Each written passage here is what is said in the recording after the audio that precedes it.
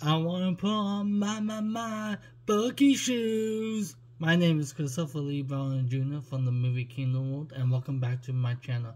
Before I give you my thoughts and what I thought about the movie Knockout Cabin, here's the premise. Also, this kind of gonna be also somewhat spoiled. If you've seen the title, yes, they in the movie before the ending they spoil what's gonna happen, and I don't fucking like that. So you will see that this movie is, I didn't overall enjoy it because of that part, which I will get into later. But here's the premise. While vacationing, a girl and her parents are taken hostage by armed strangers who demand that the family makes a choice to avert the apocalypse. Before I give you what I really didn't like about this movie, said this movie is well acted. Dave Bautista did definitely a good job. Probably one of them. People say he's probably the best Russell turned actor, and it's probably true. People say Dwayne Johnson, but can Dwayne Johnson pull off a dramatic role? I don't think not. I think he just want to focus on making stupid, funny comic book movies. But I guarantee you can't pull that. Can Dwayne Johnson pull off a good psychotic serial killer? I don't think so. Dave Bautista can. Dwayne Johnson, take notes. But that's a different topic. But, and also it's really well shot. So the style, I like the mood and atmosphere of the vibe that movie gave. Was really cool. But here's the setup of the movie. After like the credits roll, we get introduced to this little girl who was catching like, I think butterflies or some like crickets. She's into that type of stuff, the girl you saw in the trailer. And after a couple minutes roll, like Dave Bautista character showed up, and she's got scared because she said never talk to strangers, which is true. But she's gullible and you know how to catch crickets. So the scene played out is really cool, was really good, was really well acted and put together really good. He gives us this creepy vibe, but somehow makes it not creepy at all. Hopefully that makes sense. But towards the end of the conversation, he kind of turns a little bit creepy, and then she got scared, so she went to her house to tell her dad about what has happened. Her parents, her parents are gay. These two guys are gay. Are a gay couple, which is fine, nothing wrong with that. But so they shows the logo told their dads about like what happened, what I guess went down, and then you heard the knock at the knock on the door, like what you saw in the trailer. So these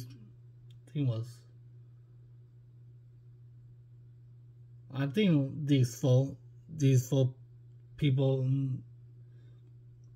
the four armed strangers broke into the house and then tell what was going on, that this apocalypse is happening, and the only way you guys could stop it is to basically kill each other.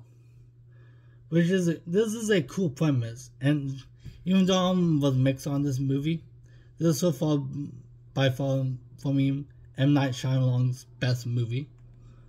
But here's the overall problem. After one of the armed strangers concussed one of the dads in the movie, it flashed back to how they met, which is the first one I was confused by. Then the second one I kind of figured what was going to happen, like, because it was not fast forwarding, but does keep going back in the present, not present day, but keeps going back in the past into how these two guys met. So I'm quickly figuring out, oh, one of these guys is going to get killed. Which I'm not. If you know me, I'm not a big fan of movies keep coming back and forth. Because one, is confusing, like the first one. and majority of the time is confusing. Quentin Tarantino, He's not a great director. In my personal opinion, Quentin Tarantino is not a great director because he keeps doing that like Pulp Fiction. Was way too confusing. And 2, his movie's overly long. 3, he keeps showing girls' feet, which is creepy as fuck. I don't know why he fascinates his feet, but okay. And 4, he used the N-word, so he's a racist. In my personal opinion. If you love Quentin Tarantino, you are welcome to the channel. This channel. We all get something different. For me, Quentin Tarantino is not a great director, in my opinion. And the reason why I don't like movies keeps going back and forth, 1 is, like it says, confusing. 2 is for me, it's sloppy. It's messy, in my opinion. And this is the overall one. And this movie is guilty of doing this. It brings down the tension and suspense. It brings down because I figure, okay, so one of these guys at the end is going, one of the armed strangers is going to kill them, or one of the other couples is going to kill one of each other.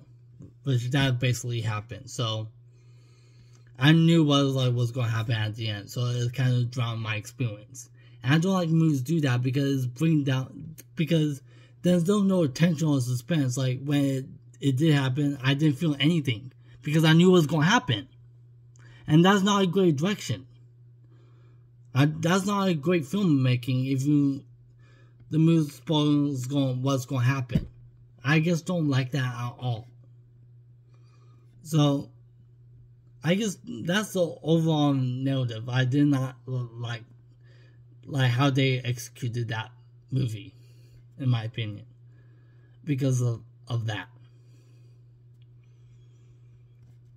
So people say, "Oh my god, you spoiled the movie!" Like the movie spoiled itself because, like, even I'm not a smart person. I know that for a fact. I'm not that bright of a person, but I could figure out like what's going to happen because they showed it what's going to happen because they keep flash forwarding into like how they meet, and then like I think the third or the fourth one when they keep going back, they show how it basically is like the opening of the trailer where these 2 guys driving to the vacation home, and then they go sing my boogie shoes, that song. Basically, that's the middle part of the movie. So this, I will have done it. Like the opening, after the opening credits began, I will be showing them these 2 guys driving down the road with their girl, and the girl sings the Boogie Shoe song. Then once you get home, they settle down, maybe 5 minutes, like a little bit over 5 minutes in, you could have that scene where that girl was catching the crickets.